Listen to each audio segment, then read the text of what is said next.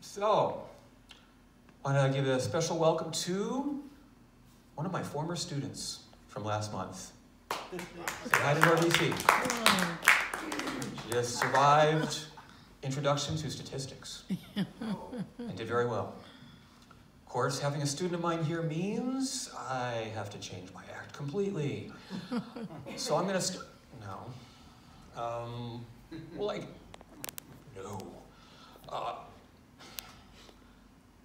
I like game shows. That should be safe. Game shows can be funny if you're patient enough. They're not wall-to-wall funny for all 30 minutes usually, but once in a while you get a gem. Once in a while you see a Jeopardy contestant who tricks Alex Trebek into having to say Turd Ferguson, which is funny because it's not really his style. But someone said it on Final Jeopardy once. They wrote it down just to make him say it. It cost them $5,000, but apparently it was worth it. So they didn't come back.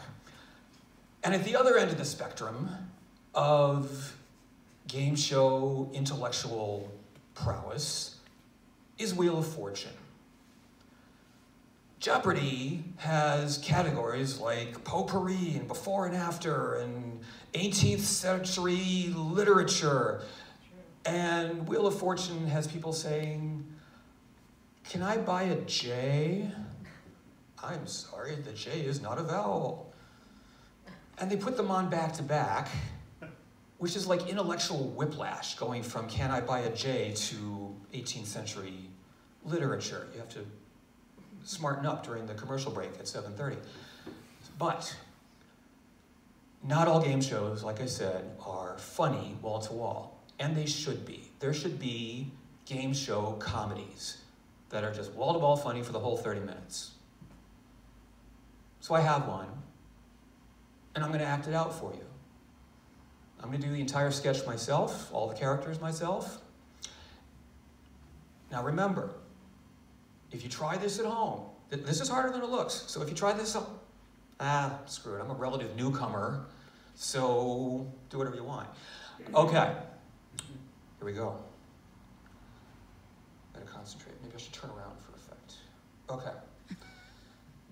Welcome to You Know, the show of embarrassing trivia. There are lots of other shows out there that make you recite trivia answers, but these questions are embarrassing. So we're gonna get right to it. I'm your host. I'm the smartest game show host of all time. I can beat Alex Trebek in my sleep. So since I'm the smartest MC ever, my name is E = MC squared. No? Okay. So let's introduce our contestants. Our first contestant has the name Penalty Box. Is that a nickname? Yes, it is. And what do you do, sir? I'm a hockey player. Okay, I figured. And where do you live? In the penalty box. Makes sense. Thanks for sharing. Okay. And his competition today is Sister Margaret, who I'm guessing is a nun. That's right. Good for you. I'm sure you're second to none. Okay, let's get right to it. Round one. We're going to put questions to each of you. We have our categories all prepared, and Sister Margaret, you get to go first. Well, thank you, Mr. Squared. I'll pick needlepoint for 10 points. Isn't that adorable? She thinks she gets to pick her own category. That's not how it works on You Know. We pick the category for you. So, Sister Margaret, for 25 points. Who was the lead in the movie Slapshot, wherein 25 different people got hit with a hockey puck? Oh dear, I'm not... I know! Oh, of course you do, penalty box. You're a hockey player, but this isn't your turn. Besides... that wouldn't be embarrassing for you, would it? Obviously, you're going to know this. We want to know if Sister Margaret knows it. Oh, dear, I don't know. 27? Ding, ding, ding. Well done, Sister Margaret. It is 27 people. We didn't think you had it in you. I didn't really want to say that. I know, that's why it's embarrassing. 25 points for you. Moving on. It's your turn, penalty box. So, let's see. Let's read your question. Phyllis, you made the damn cards too small. Oh, we're back. Okay. So, for penalty box, the question is, well, what movie is secretly your favorite movie? You know you know. I don't want to say. Of course you don't. That's the whole point. But we need an answer. Oh, the guys are going to see this. No, time is ticking away. Let's go. Steel Magnolias.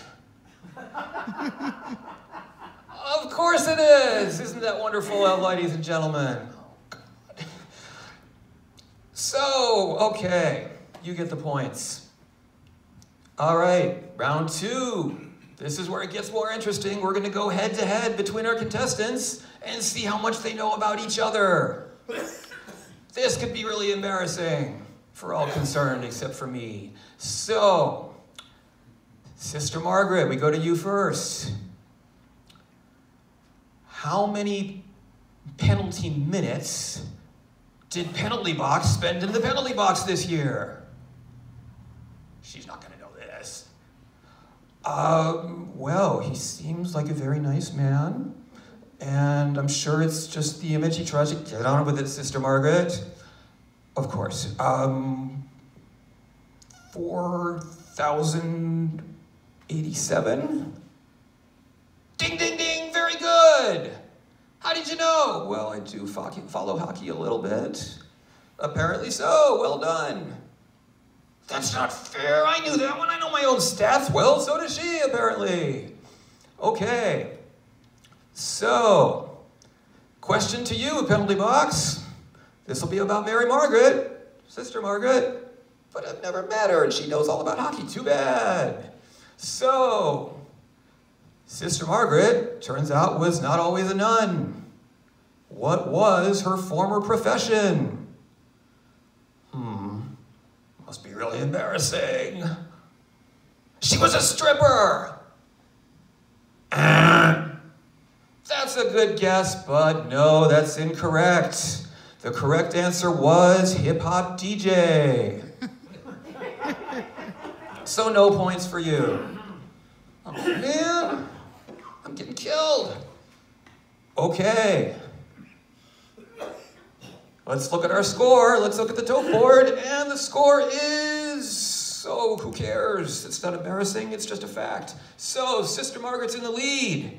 So, penalty box, this is your last chance. This is the desperation question. Please recite the first 20 digits of pi. What? You know you know.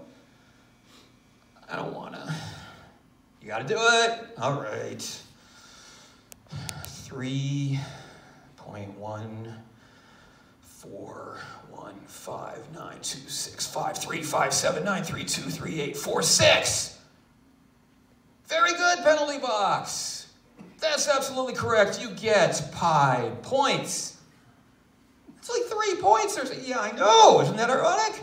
So, final score at the end of round 2.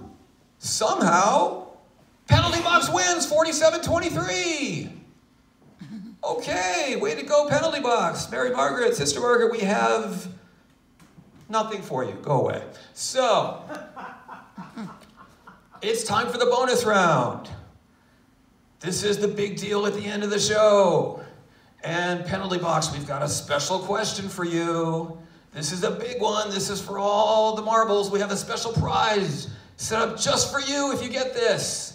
If you get this right, you get an all-expense paid trip to Toronto, Ontario, Canada, so you can go to the Hockey Hall of Fame and beat the crap out of the Stanley Cup. I've always wanted to do that my whole life. Then you better get this right. No pressure. So, your question is, what song did you, penalty box, sing at karaoke last Thursday night? What do you mean? I don't do karaoke. Yes, you do. We have the video clip to prove it right here. Wait, you're going to show the clip? Yes, but then I'll know the song. No, you won't, because we're going to mute the audio. You still have to figure out what it is. So, you have 30 seconds. We're not going to play Jeopardy theme music. We're just going to play the clip, and you figure it out. Your time starts now. You know, you know. Okay, that's me, but I don't remember doing this. I don't do karaoke. Wait a minute. Oh, no. Oh, God, I was drunk.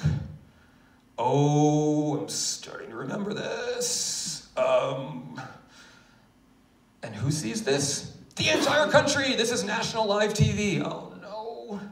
You have 10 seconds. Oh, I know what it is. Oh, I don't want to say. The guys are going to say, no, you have to tell us.